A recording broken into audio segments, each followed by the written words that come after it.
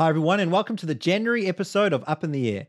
My name's Clinton Evans, I am the DroneBlocks curriculum specialist, but today I'll be the host of the show. The DroneBlocks Up in the Air segment is giving you a bird's eye view of drones in STEM. So I'm going to cover something cool that DroneBlocks has done. I'm going to show you something cool that a famous company has done with drones. I'm going to show you something very cool in the DroneBlocks simulator. I'm going to show you how you can see the new version of the DroneBlocks desktop app in action. And then I've got a challenge for you. So let's get into it. Earlier this month in January, Dave presented at the BOCES Drone Day. Looks like it was a very cool day, and more schools have been added to the growing DroneBlocks community. Welcome aboard. Happy to have you. This is so cool. We have over 700 school districts. That's amazing. And the other thing that's really cool is Dave interned for BOCES 15 years ago, and then January, 15 years later, he's presenting the company to the educators there. How cool is that? Okay, now moving on. For those of you who are familiar with the company Ring, as you can see, great line of products, but then wait for it, all of a sudden, drone. How cool is that? So if you haven't, there's a link down below that you can see. You can watch this commercial. If you've done a PD with me recently, you've probably seen this by now. There is now a flying drone that you can have at home that can be used to go to any room in your house, just camera anywhere. And that is why drones in the classroom are so cool, because our students today are going to be designing technologies like this in the future. Hey, some of them might be designing this as we speak, you never know. But it's really cool to see a real world application of drones. Now, what's new with the DroneBlocks simulator?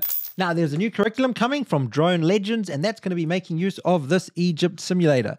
Now, those of you that have our curriculum, you can sign in and check this out already. While you wait for the curriculum, it's pretty exciting. There's a bit of hieroglyphics, and oh, what's that? There's the Drone Legends icon in that building. I wonder if Scott's hiding in there. Who knows?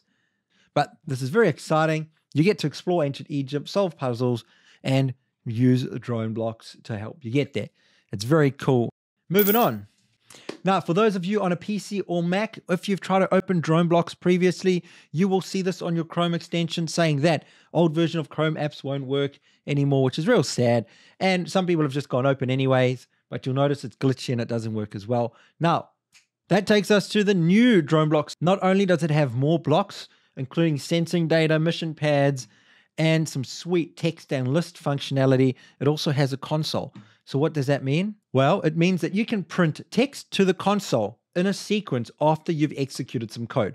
So some demo code here, we're flying in a square, and once we've flown in a square, it prints the statement square complete. So if I'm watching the drone and I'm watching my console, I will see it tell me that the square is completed once it's finished. This is really cool when you have really big missions and you have your drone fly to various points. You can say arrived at point A before it moves on to point B, and you can create a console of a log file of everything that your drone has done. There is a link in the description below to the Getting Started guide introducing you to this new version of DroneBlocks. One of the key features that is absolutely amazing, mission pad support, connects to the drone as soon as the drone's connected on the Wi-Fi. So it streamlines the connection process. One of my favorites is that you can now work with text and print to the console. So if you haven't downloaded the new DroneBlocks desktop app on your PC or Mac, you can do so by following the link below.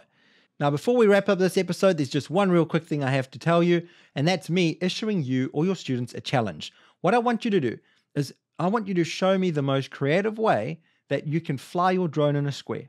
So I'll leave that at that, nice and vague. Save your code, share your code with me, either post it in the comments below, or you can post it on the community page under the January Up in the Air topic. But let me see your most creative way of flying in a square. And then in February, I'm going to pick someone's code to show as a very creative way. And it's so cool to be able to share with other educators out there. So thank you in advance.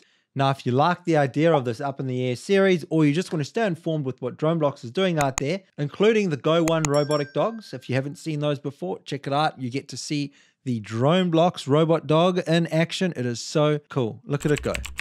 So that takes us to the end of the episode. Thanks for watching. Keep those drones in the air, keep engaging your students, and I will see you next month.